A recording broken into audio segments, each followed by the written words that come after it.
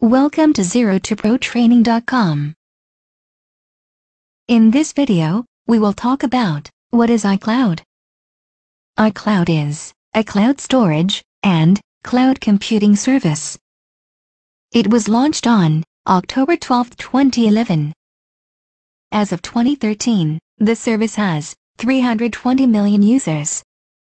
The service allows users to store data on remote computer servers. In other words, to store data on cloud.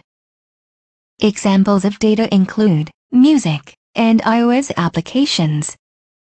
The data could be downloaded to multiple devices.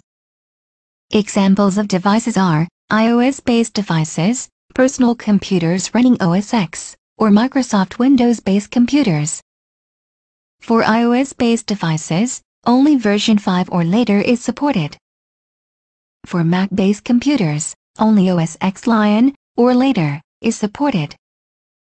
For Microsoft Windows-based computers, only Windows Vista Service Pack 2 or later is supported.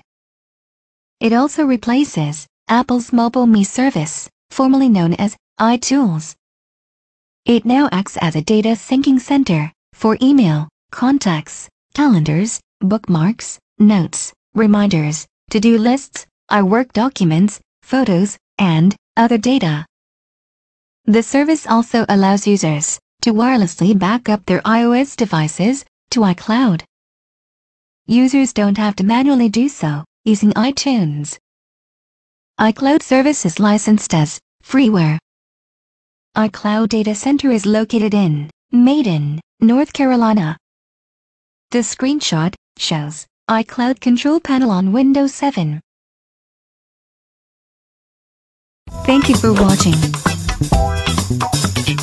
For more videos, please visit ZeroToProTraining.com.